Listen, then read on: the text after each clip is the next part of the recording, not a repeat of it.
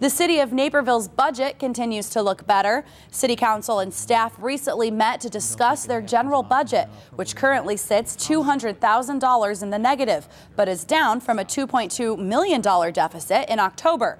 And by the end of the meeting, that gap was even less.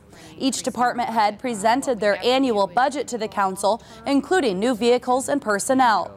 The Naperville Police Department presented a new opportunity to hire a sworn officer to train at the FBI's Regional Computer Forensics Lab in Chicago. The exchange is a 3-year commitment, after which the officer will return to Naperville with extra training. Some of the cases they'll be working on include child pornography, internet crimes, terrorism, and fraud. The complexity of the cases, the types of cases that we're working is across the spectrum of the crime classification. So what we're doing is we're building the capacity in the Chicagoland area to address these type of cases. Naperville will be one of 9 departments in the region and one of 300 from the country in the program.